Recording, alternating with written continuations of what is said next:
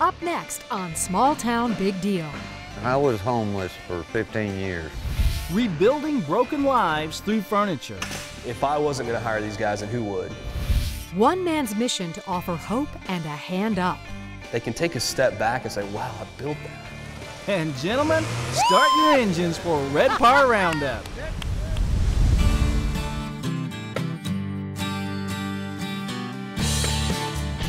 Welcome to Small Town Big Deal.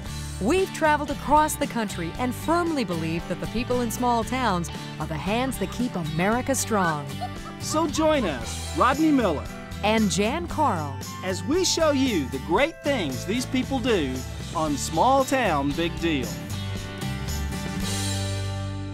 Welcome to Small Town Big Deal. I'm Rodney Miller. And I'm Jann Carl. We are in Villa Rica, Georgia, which is about 30 miles west of Atlanta. And you know, Jann, we've told a lot of amazing stories, some really cool people, but today's story is truly remarkable. the name Villa Rica means rich town. And if wealth is measured in making a difference in people's lives, then the richest man in town is Brian Preston. Around here we say we give hand-ups, not handouts. And it's really about allowing these guys an opportunity to help themselves. Brian is the founder of Lamon Luther. It's a company that builds furniture from reclaimed materials. For instance, this collection right here is a tree that fell in somebody's yard after a storm. But the real mission is to reclaim lives. Name's T.C. Curtis. I was homeless for 15 years. They pulled me from being nothing to what I am now. When you're homeless, you depend on the dumpsters behind restaurants. That's a way of surviving.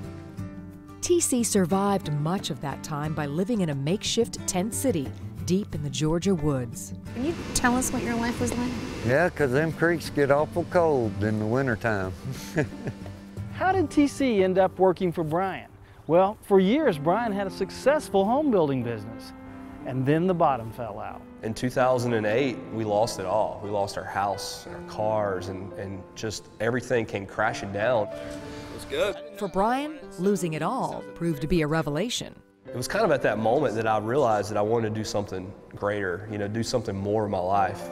And discovered these guys living in the woods, and wanted to try to figure out ways that I could help these guys. At first, that help came in the form of dropping off food and firewood. But then Brian, who had started building furniture as a hobby, had an epiphany. Hey, we could hire some of these guys to build this furniture. About a month later, he come up and asked me if I'd want a job, and I said, of course, hell, all of us want jobs. I just knew that if I wasn't going to hire these guys, then who would?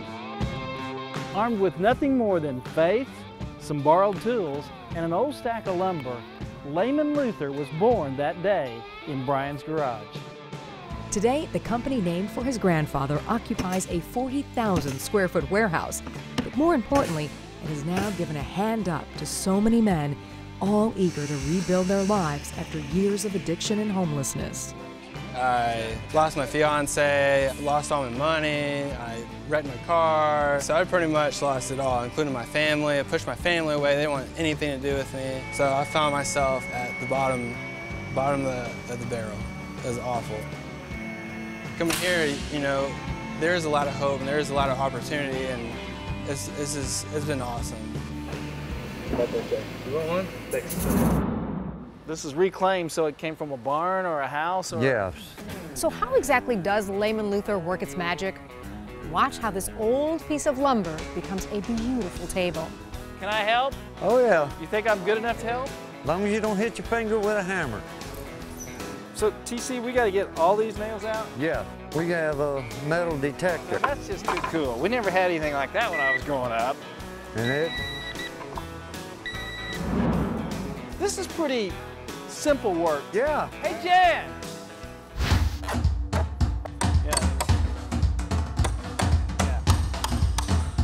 Hey. So we're clear up to there. There's another one. You got all those down there? Once the nails are all out, it's over to the planer. Main thing is your eye protection, because the wood flies around on the planers. Okay. And it is very noisy. Find your thickest piece, which will be 1.25 inches. We'll come in and set our planer down to 1.25 inches. All right, you start with your thick one. You want to start with this one? Yeah. You want to keep it always level.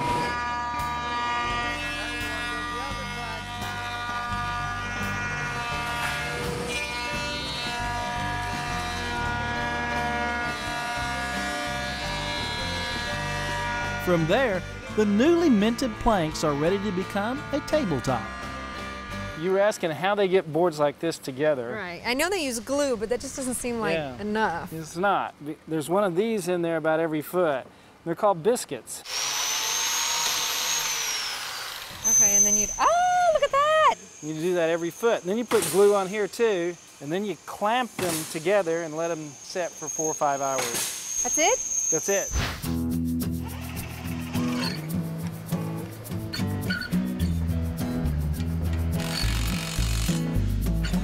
The finished table is nothing short of spectacular. That's beautiful. Nice work, guys. Yeah. So what's really cool then is, even though this looks brand new, it's like very, very old the wood is. Right. And you just run it through that planer and it makes it look new. That's right. So could you do that same thing for Jann and I? I was like, wait a minute, where is this going? Yeah, I just need a little planing around the crow's feet and... I think I need more than you, so... Yeah, I think he needs extra time.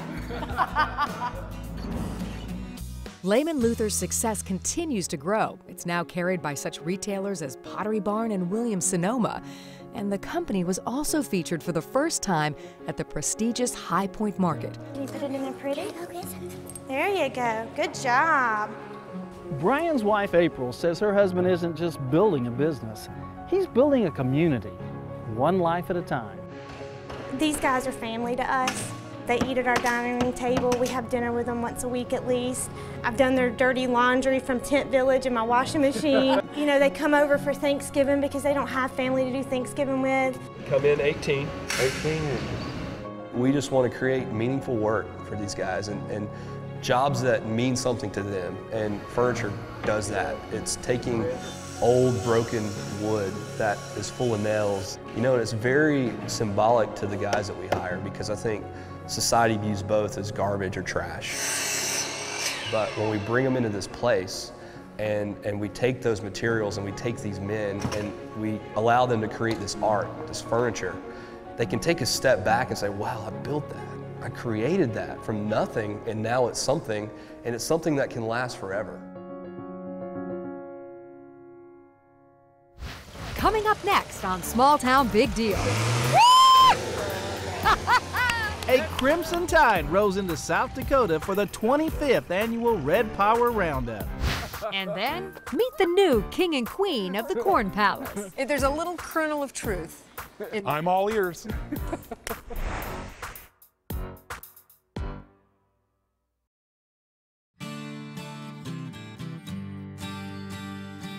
Welcome back to Small Town Big Deal.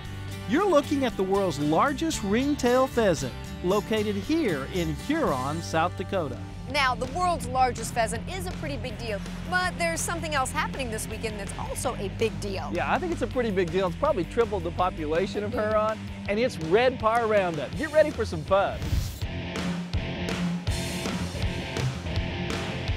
The South Dakota State Fairgrounds became a sea of red tractors last summer, as close to 20,000 people turned out over 3 days to celebrate International Harvester. Demonstrators, I think those are cool. You know, so I'm pretty much an IH guy from way back. I mean, I grew up on them. My dad and my uncle both farmed with them and later worked for the company, so they're really in my blood. So you can imagine how special this event is to me. Beautiful. It's a chance for both collectors and fans of this iconic American company to get together and share their passion for Big Red. Here we go. All right. Wow. Look at all those. Since I'm the new kid on the block here at Red Power, I thought it was best if I kind of took a back seat. You take a back seat. Oh, that? Yes. And see if the master could impress me with his knowledge. Oh, really? How's that? Okay, let's just consider it like a speed round in a game show. At H, that was the first tractor I drove. 140, gosh, with a one-arm Bandit, an MT8, and a 766 Farmall and an M, and a Super C, and a 140, and a 240, another rare one, a C, a Super M. Wow, I have to admit that was impressive. He is the master. Wow, I could get used to that. Don't. Master? Okay, don't even. When it comes to the Roundup, credit is due this man, Clyde Berkshire, a longtime IH dealer. He founded the event back in 1989. A grand total of 24 tractors were on hand, but this year, over 2,000. So Clyde, I have a question. If you know somebody who loves International Harvester and they've never been to a Red Power Roundup, what would you say to them? You would never know what I'd say to them. Apparently, we cannot put that on camera. Around the same time Clyde was born, this 1922 IH 1530 rolled off the line and began its lifetime of work. Well, we'll see if it'll go. Jason Sweeter found it battered and broken and painstakingly restored it to its former glory.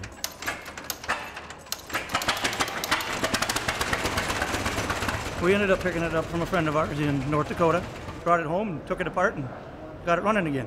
You know, all that history is in good hands because there is a whole new generation of folks who love and appreciate those proud old machines just like I do. I found my great-grandpa's F20 and I restored it, and it got me started restoring Internationals, and here I am today. Teenage collector Austin Miller already has 9 tractors, including 51M diesel, a 51M, a 41H, and I'm right now restoring a 1953 Category 2 Super M. And so that young man is off to a really good start. And trust me, I speak from just a little too much experience. Because how many tractors do you have? Hey, you don't count them. That just gets you in trouble. That means he's got a lot. For longtime collectors like me, every issue of Red Power magazine is a must-read. Well, my favorite section is the classifieds because I read every one of them every week. I'm always looking for a bargain, you know, or that piece I don't have, or... You start in the back. Always, always. Okay, so it's kind of my favorite too, you know. Okay. But the love of Red Power isn't limited to only those who call the US of A home. This group traveled to South Dakota from France just to make the show. When you go home, what will you tell everyone in France that collects tractors about Red Power Roundup? We are like kids for Christmas, you know. We have. That would be Maybe so we'll do fun. a small town big deal episode in France. Yeah, yeah. It would be a big deal. And we can show you. Natalie has a 200 tractor collection. She has 200 tractors? Yes. With her husband. Wow. I'm impressed. Wow! But the long distance award goes to Malcolm and Wayne from Australia. They traveled over 9,000 miles to get here. You could go all the way to Australia and do a story on a little town where a tractor guy lives. I'm telling you. I don't know. And I'm known as a local collector because I'm the only one in town that's a collector. Ah. So people bring their junk to me and... Perfect. So you're a big deal in that small town. That's it. I guess so. Never thought of that. I could start a show. Malcolm says yes.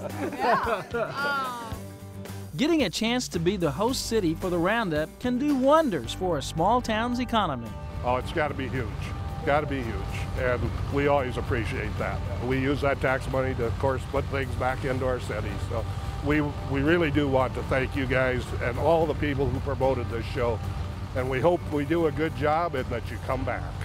And one family that's been coming back for years, my good friend who we've had lots of fun with through the years, the Bodine family from Alabama. To me, Red Power is special because it's friendships like this that we bring all of us together. We get to see people from all over the country who farm and love what we love, and we get to spend time with them and share stories, and just really it's about the people. Come on, man, I've been waiting for this for a year. And for me, like that guy, it's also about great-grandma Faye Bodine. That's because she makes a bunch of her famous sour cream pound cakes. For anybody who wants a slice, or 2. Or 3. I'll just take care of this. Where would you like me to put this? I can just put this away for you. Sherry or Rodney. No, he can't have sugar. He can't have sugar. Thanks. All right, see you, Jann. Really have that farming heritage and love farming, and I'm very passionate about farming. Rodney and I were honored to get a chance to speak at the show.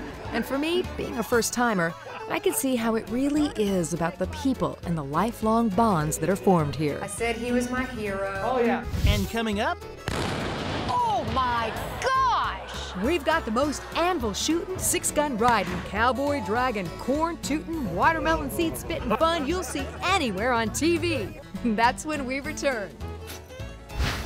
You're watching Small Town Big Deal.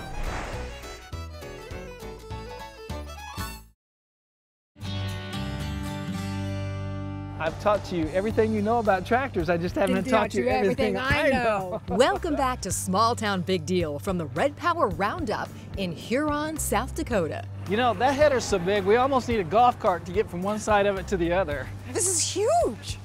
You know, for lovers of all things IH, like me, being up to my ears in red tractors is heaven on earth. This brings back a lot of memories.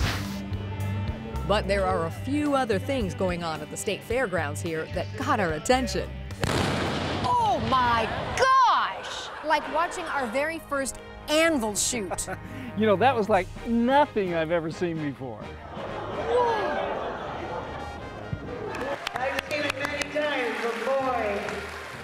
And there was also the local rodeo with events like cowboy mounted shooting and a horseback version of drag racing.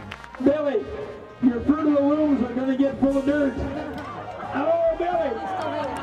Yeah! But if you ever find yourself near Huron, you have got to make the short trip down to Mitchell, South Dakota. There is a certain row crop farmer that I know that would love to call this place home. Hey, who wouldn't want to live in a corn palace? It's safe to say there is nothing like it anywhere.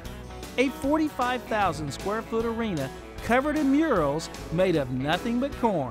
When you see someone come here for the first time and they've never seen the murals, can you describe what their reaction is? You know, they look up, they see the scope, they see the intricacy of some of these designs, the level of detail, the stories that we're able to tell through this beautiful folk art. And where else would you ever do this? But Mitchell, South Dakota, the world's only corn palace. It all began back in 1892 when a group of local realtors came up with the idea in hopes of attracting new settlers to the area to farm its rich soil. So I'm a farm boy, raised corn my whole life, so I'm just curious, how many ears of corn are on the walls inside and outside? You know, the exterior murals, we use about 275,000 ears of corn every year. Well, let me see, that's 275,000 ears divided by 48. That's 5,729 bushels of corn. Explain the process. Well, they start in June with the grains and grasses. They tie them up in bundles. And then they use an air gun and they staple it to the building. That work will take all of June, July, and August to do. Then while the corn's growing, the artist draws their pictures onto black roofing paper to the scale up on the sides of the building. Then they hand pick each ear of corn that goes up. They use a table saw, cut it in half like you would a banana for a split, and they nail that flat edge to that black roofing paper. This is last year's corn. You can see how the birds have messed with it. The theme changes each year, and special varieties of corn are selected for their specific color. Sherry Ramsdale is the Corn Palace designer. When it's all done and you stand back and look at it, how do you feel? Proud most times, sometimes a little disappointed because, you know, I have a vision in my head and it didn't turn out the way I thought, and sometimes I'm super excited because it's way better than I anticipated. So, but usually relief that it actually worked out.